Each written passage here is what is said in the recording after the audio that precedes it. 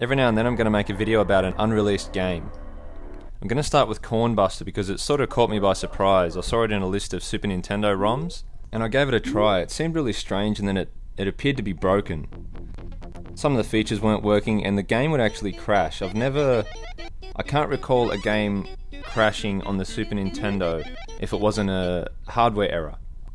And I'd never heard of it. We used to collect Super Nintendo magazines when I was a kid. We had heaps of them. I knew about pretty much every game, so I thought I'd look into it, do a bit of research on it. This is the kind of game that people will play just so they can criticize it, just so they can make fun of it. You can find a couple of other Let's Plays on YouTube. They all criticize it pretty strongly and laugh at it. It's a very weird game. The premise doesn't really make any sense. You're this dragon named Globy, and your goal is to find and defeat the person who's stolen all the cornflakes in the world. There is no busting of corn. There's no corn to speak of that I've seen. And the main character doesn't really have anything to do with what happens in the main part of the game. You just use a dragon to walk around the map and select different levels. Fundamentally, this is an Arkanoid or Breakout style game combined with a scrolling vertical shooter. Let's just quickly look at the lineage of these games. So first of all, Pong came out in 1972. It's where you have two little bats on either side and they bounce a ball between each other.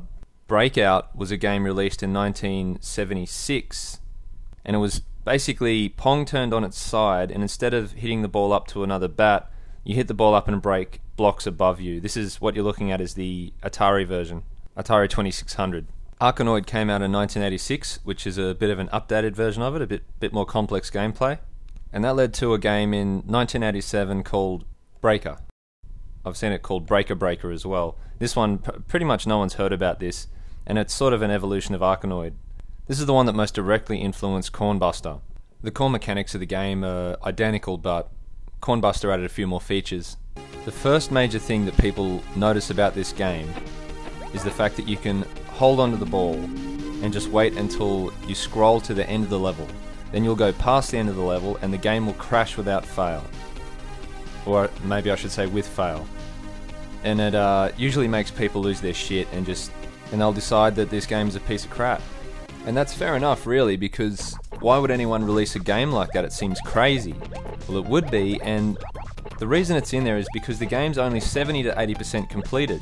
Being able to hold onto your ball and just hold onto your balls and just run to the end of the level, it's a debug feature. It's so the developers could test the game. You can just run around each level and try out everything. It's actually supposed to release the ball within a couple of seconds. People just go crazy when they see unfinished games.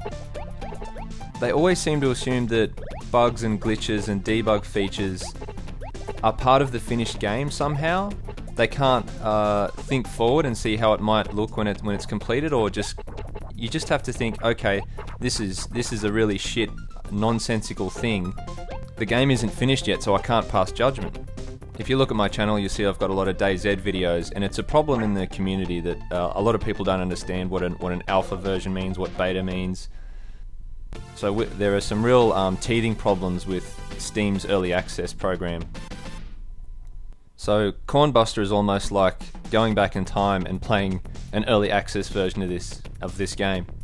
And so taking these game-breaking issues into consideration, it's not too bad. One of the main differences between this and Breaker is the fact that you can have two players, so one player controls the top paddle and probably your little brother or sister controls the lower paddle. I'm demonstrating this now with I'm using a joystick and the keyboard at the same time to control both paddles. The main skill in the game, of course, is hitting that ball at just the right angle and trying to predict where it's going to bounce off. There are also little power-ups and things that will harm you, restrict your vision, reverse the controls, even like little useless ones that make it snow. There are mini games you can find like this Pac-Man clone. Pretty cute that they've made a border that looks like an old monitor. I don't know how many of these little things there are. This is the only one I've found inside levels, but I'm sure there are more because there are lots of power-ups that I haven't tried yet. The money you collect as dollar symbols inside levels, you can also take that to buy extra lives, and you can gamble with it. Pay for that operation to make your paddle wider. And there are boss fights, fucking boss fights. This is the only one I've come up to since I've bothered playing. This massive spider. Took me a couple of tries to get him. The first time I lost the ball and just scrolled off the end of the level again. So a lot of work's been done on the game. You can see there are a lot of art assets, the music's pretty good. It's pretty playable for being 70 to 80% done. So why wasn't it finished and why did it stay unreleased? The media didn't even hear about it. There weren't even any previews or screenshots sent to magazines. Nothing happened. It just appeared on the internet one day.